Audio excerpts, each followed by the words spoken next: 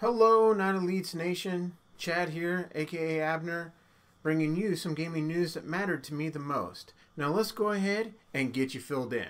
The 18-minute No Man's Sky video over at IGN. If you have not seen this, you need to click down below and take a look at this video. It is just mind-blowing what an indie company can actually do with a video game. I am super excited for this, and I hope you are too.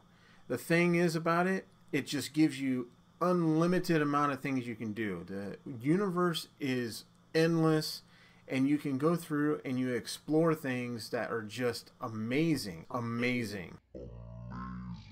You can go through and explore something and you can name it yourself. Now, not gonna lie, it's gonna be kind of interesting to see what they actually do with this, because I'm a little afraid of the type of names that we're gonna see on this.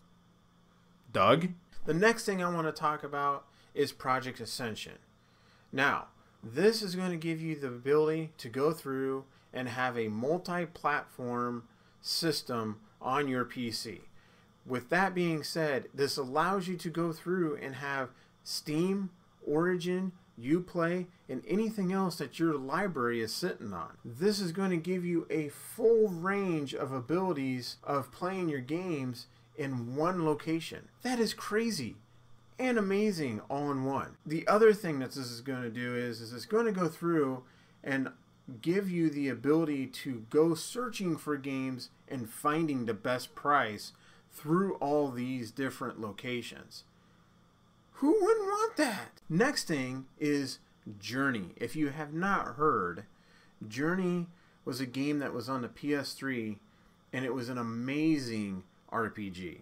This was developed by an indie company that really had no dialogue, no nothing.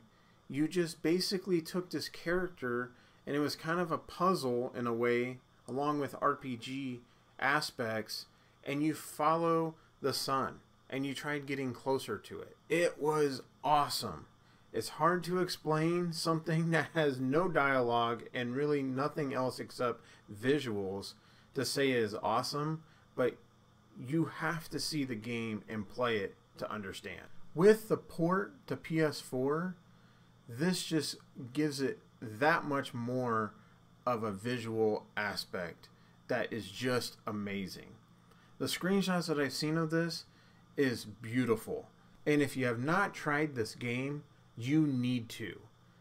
The nice thing is if you did own it on the PS3, you will get it on the PS4. This does come available, at least what I'm reading, July 21st. So go ahead and take a look at your PSN if you already own it and see if you can download it. If not, I highly recommend purchasing it. The next thing I want to talk about is Dragon Age Inquisition. The DLC that is going to be coming out next is only next gen. So unfortunately, you old gen people are SOL. You know, to be honest, I think it's the Patriots' fault. The screenshots that I've seen of it, though, looks amazing. So if you have not jumped to that next gen yet, I highly recommend it if you want to continue with your storyline in Dragon Age. The last and final thing for today is that today the PSN and Xbox free games have dropped. So if you have not gone over to either one of your systems or both your systems and checked out your free games, you better get out there and download them. Finally, follow us on Twitter at Non-Elites. We go through and we post news, and at any point when we're on Twitch. Don't forget to sub and give us a thumbs up for the video. Every little bit helps. Until next time, guys, you have been filled in. Thanks for watching, everybody. I had a lot of fun filming this. If you have any feedback, please leave it down below. Also, I did not notice until after I was editing this that I said amazing a lot of times. So I'm kind of curious. How many times did I actually say it? See you guys.